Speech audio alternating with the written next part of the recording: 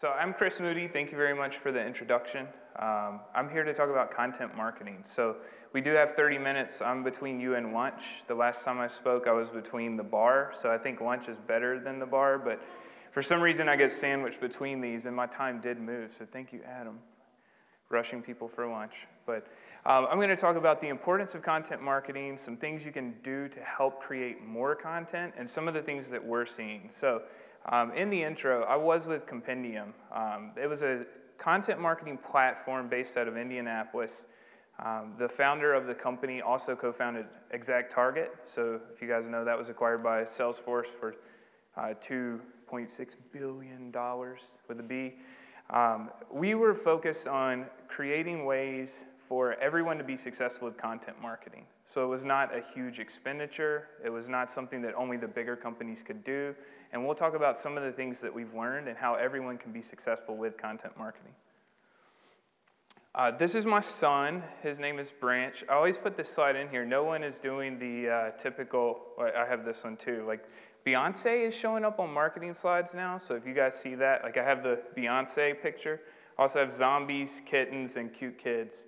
So usually at marketing events, you have to one-up everyone else, but now like no one has done that. So anyway, there's all that stuff. I do have That's What She Said on my wedding band. It's from The Office. It's kind of dumb, but I did lose my wedding band about a week ago, and that actually led to me finding it because I lost it in the gym, and someone saw it, and they were like, I can't pawn this, and they turned it in. So I went, and it was sitting on the counter, and then it led to a story about how I'm a dork, and I have The Office on my wedding band. So this slide's going to build here, but I want to talk first about where marketing is right now. I think the presenters before have done a great job of doing that, and this fits right in with everything that's been said. But data is showing right now that 75% of CEOs want their CMOs to become 100% ROI focused. 100%, which should scare everyone in this room. Because odds are there are some things that are not performing, there are some things that we can't measure, and there's a lot that we do that just feels good, but our CEO wants everything to be measured, which there are some things that innately cannot, some brand equity, stuff like that. You can get indicators, but you can't measure everything. And then 91% of CMOs want to have a data-driven approach to marketing decisions and quantifying value. So the 9% are probably out of a job that don't want to do that, or they work in an industry that doesn't require you to actually do marketing, because you have to know what is happening with the dollars that you spend. But here's what's actually happening. So there's been a lot of studies on this, CMO Council. So 88% of CMOs lack an integrated view of customer interactions. So that's understanding what's happening with your audience and figuring out how you can best use that data to your advantage. And 65% of CMOs can't measure ROI across digital marketing investments. So again, these are high numbers, and everyone likes to put social media as something we shouldn't talk about as much now. Like, oh, that's played out. We talked about that 5 years ago, but we're still not doing it. So we always create this new buzzword, and there's new tools, and we need a Pinterest account, and all brands are using Snapchat. Maybe I need to be on Snapchat, but we're still not actually doing this stuff well. So we need to focus on getting the results we need so we can keep our jobs and continue to prove out that marketing can do what the CEOs want us to do. Building on that, one of the big problems is content. So this is pulled, I don't have these animations on every slide, don't worry. I don't particularly like animations, but I pulled this from a corporate deck. But content is one of the problems. So most people say that content cannot scale. And this is because you stare at a blank screen with a flashing cursor, and it's pretty intimidating. But 60 to 70%, this is the one on the far left there, 60 to 70% of marketing content goes unused each day. And as marketers, you guys know this. It drives us crazy. We create this outstanding piece of content, and no one ever uses it. And that's similar to what Jeff said. You put something on social media, and no one's just going to come. It's not Field of Dreams. You don't build it, and people just show up. You actually have to market your marketing, which is something a lot of marketers aren't good at, because it does require a little bit of thick skin to say, here's what we're doing, and promoting that internally and externally. And it's not personalized. So 74% of customers are frustrated that web content doesn't map to their interest. Again, this is a huge issue. And we've been Netflixed and Amazoned and Googled, and everyone knows so much about us. When we log into something, they know what movies we like. They know if you're in a relationship. They know your favorite bands. They know when you're out of town. And if they use this data in a non-creepy way, it's awesome. It makes our lives easier. But as marketers, we have to keep up. We have to do that too. So if I know that you're a B2B company, I should not be up here talking about B2C all day. But we're still doing the pray and spray, right? We push everything out there and think that it's amazing for everyone, and that's not what content is about. And then lastly, it's not strategic. So 34% of CMOs believe they have an effective content marketing strategy. So that's really, really small. A lot of people don't even have a strategy around content. They just create things, and they'll do a big white paper every quarter, and then a webinar around the white paper, and then a social media post to promote the webinar in the white paper, and then they're like, yes. And that's it. So we have to change that as marketers. Two of my favorite quotes. My favorite's actually on the bottom. So if you haven't read the book Utility, Y-O-U, by Jay Baer, so Utility, it's an amazing book. And he says in there, stop trying to be amazing, which a lot of people take offense to this. And I get in content marketing dork fights. I mean, it's a really dorky fight. But I argue with people about this because some people think that you need this great, polished piece of content every time. And we love that. We love sharing infographics. And there's a place for that. You definitely need that. But it doesn't have to be amazing all the time. It needs to be relevant. And who even defines amazing? We're all different. We may like different things. Some of us don't want the flashy, high production pieces of content. And then Anna Lapter with the Corporate Executive Board, she says that marketing needs to de-emphasize tasks like thought leadership and white papers and focus more on advanced activities. I can tell you personally that I've approved POs for one piece of content that's $60,000. I like awkward silence. So that's a lot of money. That could hire a really good marketer. I mean, in this area, $60,000 gets you a pretty good marketer. And I love Google. This is one of the stats from Google. But in 2008, there were 1 trillion pages indexed on Google, which is a big, huge, scary number. Lots of content. But this is still the time where a lot of us were scrapping and we wanted to be thought leaders. And whatever we marketed, we wanted to have a blog about that, create our personal brand, go to South by Southwest, which I launched a product there in 2009, so I was very guilty of this. But, you know, that was the age where you could become an influencer. You could become one of those guys or gals and put lots of time into that, get lots of traffic. But what's happened in 5 short years, that number has increased by 30x. So this is 2013. Now we're in 2014, and the number goes up every single day. But now there are over 30 trillion index pages. So if you think you can create an amazing piece of content and get the business results you need, it's not going to happen. People will find it on Google, and you will get traffic, but the relevance is what drives you through the funnel. So that's what we like to talk about. You still need the high-effort pieces and the great white papers and stuff to get people at the top. But if you want people down here and if you want retention, it needs to be very relevant to them. This is another term I hate. Who's heard of content shock? Okay, so I'm talking to like 4 people now. But content shock is something that marketers are saying now, and it's the concept that there's so much content out there, I give up. I am overwhelmed. There's just too much content. I can't take it. I'm shutting down my laptop. It's just crazy. But it's 33,000 results, and this is a new term. I mean, the main article was written in January of 2014. So then everyone blogs about it, and they're like, oh, content shock, that's right. We should stop this content marketing thing. That stuff is bad. Who here has bought a car? Okay, raise your hand if you got tired of looking at information about the car you were about to buy. If you said, there's just too much information, I'm just going to go buy a damn car. Oh, 3. Adam, Jesus, ruining my presentation. You want to know everything you can about your car. You don't want a lemon. You don't want to be on the side of the road with a skateboard. I don't have a skateboard. But you don't want your car to break down. That's a big investment. Who here has been sick? This one I can always tell who's not paying attention. Everybody. So when you're sick, who's been to WebMD? Another show of hands. Yeah. Can everybody read that? So you want all of the information, but That's kind of a little content shock, maybe. You're like, oh, I either have a cold or I'm going to die tomorrow. One or the other. These are the symptoms. That's going to happen. But if it's an important decision, you don't really tap out and say, I can't take this anymore. So I think it's a bogus term. If you go to this link, you can write it down or bookmark it, whatever, bit.ly/contentshockbs.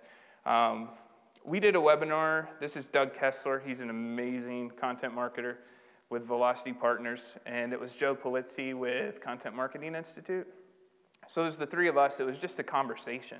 There weren't really slides, but we talked about content for an hour, and I think you can get that on demand. But it was a really good webinar because everyone has a different viewpoint, and we did disagree. It's not one of those where it's like, oh, I concur. That's great. Content's awesome. Next slide. It's not like that. We did disagree. Some people think you have a higher value in high effort, but it's pretty valuable if you care about content marketing. I would check that out. And I don't get paid to do that. It's with Content Marketing Institute. We just sponsored it, which we did pay for that. Okay, so lots of people say, I can't do content. People don't care about my content. But you don't have to be a glamorous industry. Michelle is here. We work together at Suntech Medical, and I used to have a slide in this deck. We had a blood pressure diagnostic station with modular pulse oximetry and temperature. Yes, write a blog post about that. Share that on social media. That gets tons of retweets. But people cared about that. There's a relevant audience that is a practitioner, or they're taking people's blood pressure, and they care about it. So the example we use is an insurance company. If you're an insurance company, you can think of 30 things to write about, at a minimum. So come up with 30 topics, and I'm not going to read these out. That would take forever, but you can see travel insurance, health insurance, umbrella policies, easy claims. Let's assume at a minimum, you create one piece of content for each topic that your audience cares about. So let's say 30 pieces of content. Not too bad. Jeff talked about personas. I'm a big fan of persona-based marketing. You have to market to people. You're not marketing to machines. You may want to rank better, but the machines are getting better at predicting what people want, which is what Google's trying to do, right? Google Now is awesome. I have phone. I'll never switch to iPhone because I love Android, but it tells me when I need to leave to go to the airport. It knows all this information about me. So this is happening, but it has to be personalized. So that's demographics, motivations, characteristics. What are they trying to accomplish? Most companies have around 5 personas. So that may be a differentiated role. So you can have a vice president of marketing type persona, a director level persona, the practitioner, and that could be different types of content you push across. So 30 topics, 5 personas, 150 pieces of content. Raise your hand. Jeff Cohen, you're disqualified. You can't do this. Raise your hand if you've written 150 pieces of content in the last year. You can count any type of content. Awesome. That's good. That doesn't factor in the sales funnel. So if you look at a funnel, most have 5 stages, but awareness is very different than retention or sales. The things we do in awareness are extremely different. You should not have the same piece of content and say, oh, this works anywhere in the funnel. If you say that, you're being lazy. It doesn't really work anywhere in the funnel. So count 5 stages of the funnel. Then you have 750 pieces of content, which is a bigger number, and that scares a lot of people because you're thinking about content as blank page, writing something in a Word doc, or whatever you use, which is not the case. So I'll talk through some examples of how people have thought differently about content and how it works for them. Then you factor in that the smaller the community, the greater the influence. So this is a Technorati study that I love. So 54% agreed, some people were indifferent, but only 12% disagreed. So there's research that shows when you're in a smaller circle, it's more influential. So if you start to think about content, it needs to be relevant. If I'm talking to the 200 people in this room, it's something that I want to say to each of you. It's not to the 1,000 people that are out on the street or the people that are eating at Bojangles, because this college is awesome and has some Bojangles. Then you factor in that you're pushing this out on social media, and there are tons of channels. They're created every single day. This is Technorati too. So based on your business being B2B, the numbers vary, but some are more influential than others. So you have to promote that out there. So you need lots of content because you want it to be relevant. You don't want to say the same thing on every single social network. Some people do, but that shows that it's disingenuous. People scroll right past it. The reason they scroll right past it is because Facebook, Twitter, all these companies are smart, and they're trying to make money, and they want to sell ads. They want to sell advertising because we want to get in front of people. And now it's even harder to get in front of people. So there was a question earlier, should you even spend money on Facebook, right? Facebook's getting really smart at this, and brands are complaining that their numbers are going way, way down for the organic stuff. So it's like, okay, we're starting to see they're figuring out that I only care about things that are important to me. So if I'm promoting, hey, buy my widgets on Facebook in between a post from my mom where she's sharing a recipe, and then my stepmom who shares, like, share this picture and you can win a BMW, like, whatever. But that happens. That's what goes on Facebook. You're scrolling through, and then I overshare pictures of my kid, and all that stuff happens. But Jay Baer says this eloquently: you're competing against your customers' closest friends and family. And that's a different way to think about it. It's not competing against your competitors on social networks. It's competing against people. People that are close to you and people that are close to your friends. So if it's not relevant, you're toast. I mean, you can't just push out canned updates anymore. And we like to group this in 3 categories. So high effort, medium effort, and low effort. High effort content is what most of us do on a daily basis. Most of us are focused on blog posts, white papers, webinars, the traditional things. So if you read a job description, 9 out of 10 marketing job descriptions talk about high effort content, right? That's something that requires a little more time. It's very good for awareness, but that's all most of us do. Medium effort's Q&A content. Another one I like to use Google for. So when you have a question, you usually go to Google before you call anyone. You're going to go to Google, you're going to type in the question, and if Google pulls that information, they'll give you the answer before you even click. So they're just pulling it up. Like, you can use a calculator in Google search. So people want answers to questions. As brands, lots of us don't do this. This used to be called an FAQ page, and then everyone's like, that's not important. Let's just skip that page. But people want answers to questions, so we have to be educators as brands. The best teacher wins, because if you don't answer my questions, someone else will, and they're probably selling the same thing too, so I'm going to trust them more. And then low effort content, user generated.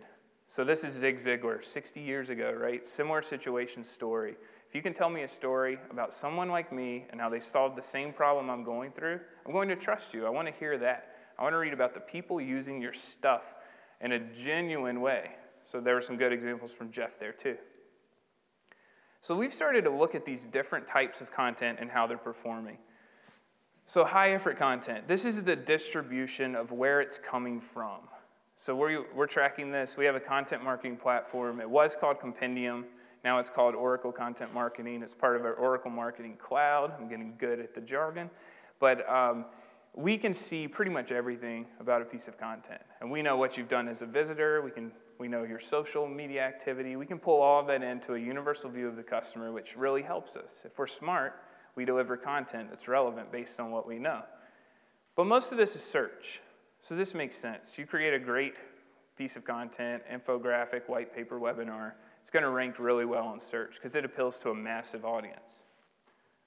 Medium effort content is even higher because this is question and answer. And most of the time when we search, we want an answer to a question. I fixed a refrigerator the other day. Michelle knows I can't fix anything. Like, I fixed a refrigerator because I found a video that showed me exactly how to take the door off and how to do it. And I fixed the dryer one time and I forgot to unplug it. Like, I missed that step, but I didn't die. I didn't get electrocuted. But if you can find the answer to your question, that's what you want. So search really well for that, right? Because people are answering questions. And this is for companies. These are B2B companies, some B2C companies. But this is how people are finding their content. And low effort content, which one of these is different, right? This is a user-generated story. So they're finding it in lots of places because it gets shared and people care about that and people want the genuine opinion, right? I mean, TripAdvisor's great at this. They used to ask, review your vacation. It used to be review your vacation. Now when you get these emails, it's like, what was your favorite thing about being on the beach at blah, blah, blah, wherever you were? So it's very specific and you share a story. By the way, you can upload pictures and videos. So now you're pulling up these vacations, and it's like, we went to Jamaica on our honeymoon, and one of the resorts, the beach was the size of this stage. No joke. Like, it was roped off Someone paid like $6,000 for a week there, all inclusive, and it was the size of this stage. Luckily, I was at the one beside that, but if you look at their pictures, it was amazing. Like, they have these great angles where you see all the water and all these beach drinks, and put your flag out there. And what happened, it was like 1,000 people on this stage trying to fit chairs in. And that's what, I mean, we do that. We're marketers, right? We're smart. We're trying to sell stuff. But if you see other pictures, and it's someone like me with my foot to give you perspective, and then you see like, oh, the beach is like the size of his foot, that's a lot different than a company picture, and this is what's happening. So now, most importantly, we're looking at visits, how they turn into leads, and then leads to customers, which, yeah, I'm missing there. So I need to have customers under that. But those are these numbers. So 3.8%, that's all of the visitors who turn into leads, which industry benchmark, if you believe in industry benchmarks, is about half of that. So this is really good. They're doing a good job with high effort content. And then leads that turn into customers, 3.65%. Those are numbers that keep your job. They're not going to wow people, but that's doing a really good job. Medium effort content, Q&A, so look at how these numbers are changing. So visits to leads, that's 11.4%, up from 3.8. And then leads to customers is higher. So if you're answering their questions, they trust you more and they want to know more information. And Google has done zero moment of truth. If you guys haven't read that, I have a stat from that in here too. Write that one down, Google zero moment of truth. People refer to it as ZMOT. But it has some amazing data about what's actually happening with search before people buy and when they buy. Some pretty amazing stuff there. Then if we jump into low effort content, look at the leads to customers number, 13.5%. So that's finding the similar situation story. People are sharing their stories. They're talking about how they've solved the problems. And if I find someone that solved the same problem as me, I'm going to feel a lot better about it. I'll buy it. It's not like eBay 5 years ago. Does everyone remember when you were scared to buy on eBay? I mean, I don't really use eBay now because Amazon has almost everything eBay has. But, you know, you would be worried. I actually bought a Christmas gift for my brother one time. It was a video game. And I got the box. I was like, this is really light. This was probably 2006. I was like, this is really light. And I opened it up, and it was a piece of paper. And this is from eBay, paid the price of a video game. It said, hey, your game was not in stock, but here's a free vacation. Call this number. I'm like, what? And I called this number, and, well, I knew what it was before I did that. But it's one of those where, oh, come watch the thing about timeshares, and we'll send you to Florida. So instead of the video game, some guy was trying to rip me off. Yeah, I got him, whatever. It got resolved. I got him kicked off of eBay and found his fax number and sent him a black page like 5,000 times. But that happened a lot back then. So it's easier to weed that out with the stories. So if you have people sharing their stories, you're going to feel a lot differently about a brand than us just doing our marketing stuff and putting up the best keywords and optimizing those keywords and then A/B testing, which there's always a place for that, but it's moving a needle that only goes so far. And that's what we have to remember. I mean, we can get caught up in growth hacking and all of these cool keywords and great marketing techniques, but it's not going to significantly impact your business. If your business is big enough where, you know, a 1% change makes a dramatic difference, then yeah, you can stick with that stuff. But for a lot of us, we have to think about ways to increase the size of the bucket, not to get more out of it. So on to some examples. Bass Pro Shops is not a B2B company, obviously, but I love this example. Well, I'm not going to ask you guys because I don't want to see who answers this question, but most people would not associate Bass Pro Shops employees as bloggers. I think that's a fair assessment. If I want to know how to fly fish or what gear to buy if I'm hunting, I can go there, they're going to know the answer. And that's what I go to Bass Pro Shops for. They have expertise in that area. But they've actually used content marketing to empower every single employee to create content about what they care about. And they'll help them through that. This one is about fly vests. And you can't see this, but, I think I do. Oh, yes. So right here, it's a little blurry on the big screen because I don't have a high res, but this is Arizona. So this is about fly vests in Arizona. So when someone's reading this post, it may say, well, here's where I actually like to fly fish, and these are my 2 favorite spots, and these are the lures that work best, and here's the vest that I bought. And each of these things has a link into their store. So people can just automatically go in and buy that. And it's very different. I'm in Raleigh, North Carolina. Even between Raleigh and Charlotte, it's probably a lot different between outdoors activities, the things that we would like. But the employees at the Charlotte Bass Pro, we actually have a Bass Pro Shops in Cary, they're creating different content. It can be location specific, and that changes a lot as you go across the United States. But this is working for them, and these are not journalists or writers. These are people that know how to fish, they know how to hunt, they know how to put up a tent, they know the best sleeping bag you should buy if you're going to Mount Everest. I mean, they know all kinds of this, all kinds of great information that people care about. And I think everyone has seen this. This has been around for a long time, the long tail search graph. So just plotting high, medium, and low effort content onto this. High effort does get the most traffic. So that's what we like to use for awareness. So you're getting lots of people there. But as you get smaller, this goes back to the Technorati study.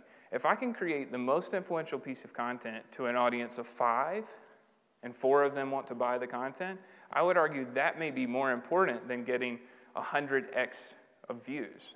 So if I care about closing business, I want that relevance. And that's what's happening here. Bass Pro Shops is doing that. They have a 15% click-through rate from their blog, which is on their website, it's just embedded, from the content they're creating into their store. The store is for dollars. So they're using content to get money. And it works. That's what they're doing. Another one is Cvent. Who here has heard of Cvent? Okay, cool. Lots of people. So they do event management. They have some awesome software. Lots of really smart people. They're around Washington, D.C. area. But event management is not the most glamorous industry. I don't think a lot of us would follow an event management blog, but there are people that do. And they put out great content. They have over 100 people contributing to their content. They're creating posts. It goes through a quick editorial process where they have one person who looks at it, says, good, bad, fix this, push it through. And if you see here, I mean, this is what people used to do. This is an ad. This is not something that is sourced. They're selling ad space. This is 2014. They're selling ad space because they have a blog that is so relevant in their industry. It's getting all the traffic that Hilton, Sheraton, Hyatt, all of these brands where they can host these big meetings, they're saying, hey, we want to get in front of all the folks who are planning these big corporate events. And they're reading the Cvent blog.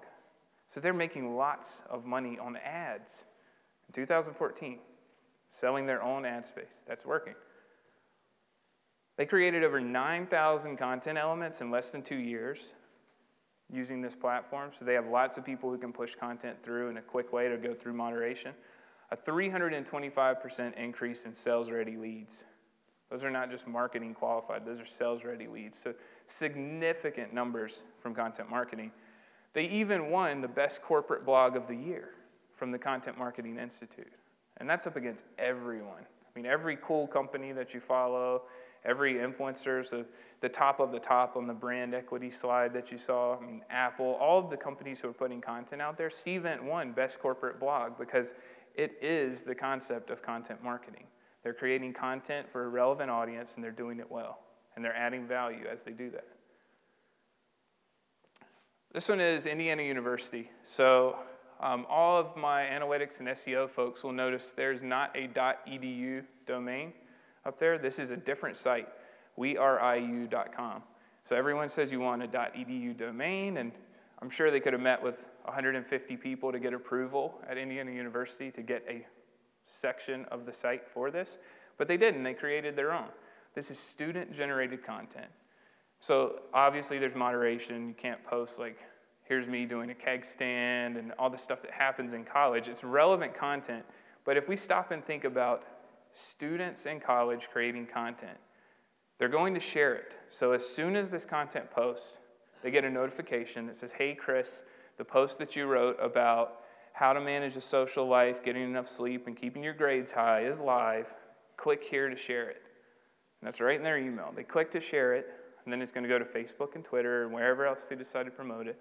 But on Facebook, we're pretty closely grouped with our circle, right? So if I'm a college student, I'm going to have a lot of friends that are college students, a lot that may have finished college, and a lot that are considering where to go. So this is recruiting for them. Students are creating content. When it posts, they're sharing that content, And then there's prospective students that are reading all about Indiana University, and it's not on their .edu domain. These are students telling stories about the college they go to and how much they love it. And this is working well for them. They created 1,200 content elements in the first year with students, college students that are adjusting to college life, trying to get their work done, trying to keep their social activities going, and 61% were first-time visitors. So that's a pretty significant number. I mean, 61% of their audience could potentially be prospective students. They're coming in and engaging with the company, the brand, for the first time, the educational institution. And I think this is my last example. Are we doing okay on time? 1 minute? Keep going, wrap it up. Start playing music. So emails. Everyone replies to emails. Salespeople, tech support, engineers, everyone replies to emails. This is an online tire company. They sell tires online. They were answering 150 questions per week. Tires, not sexy, right? Tires.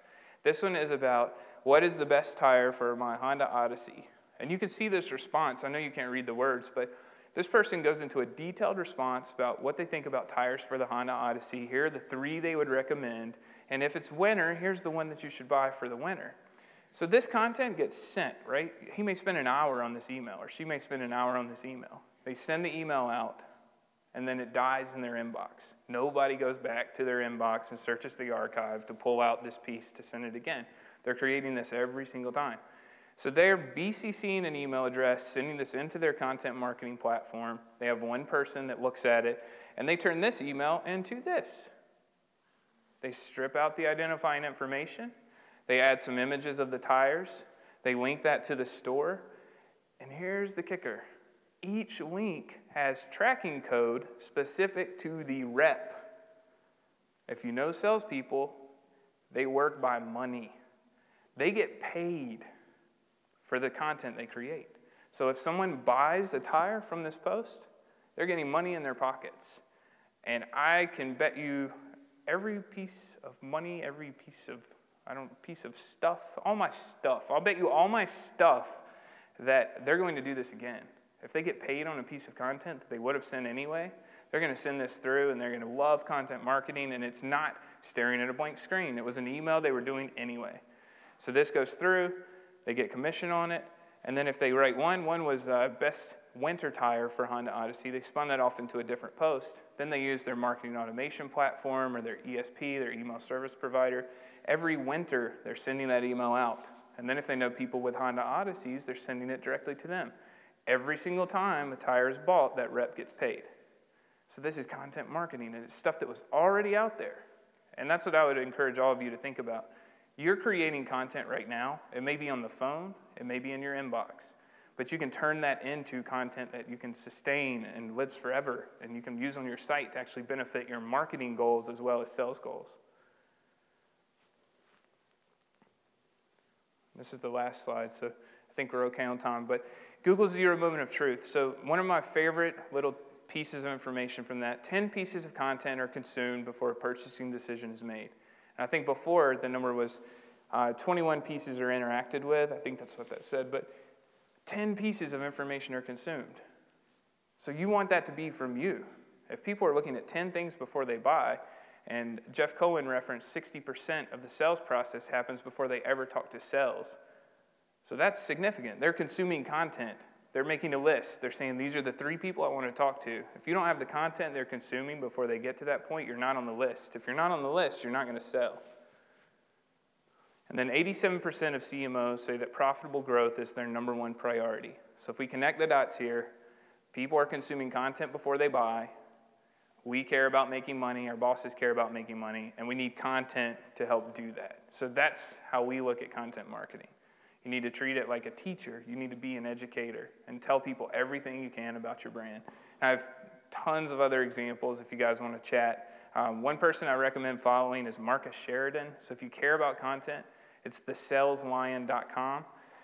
He was selling swimming pools in the recession, so his business tanked. And then he created a blog where he answered every single question about swimming pools, and his numbers went through the roof. Now he's writing a book on content marketing. He's one of the top content marketing speakers in the country. But it's a great story, and he actually answers who are the best pool companies in Virginia. He's in Virginia, and he talks about the 10 people he competes with and not his own company. And that's one of his top performing posts, because people read that and they're like, you're a swimming pool company. You're not even on the list. He's like, yeah, no, I'm just trying to help people. These are the best people I would talk to. And then they always get a quote from him, because who does that? Who would talk about their competitors and not talk about themselves? But that's how he's using content marketing.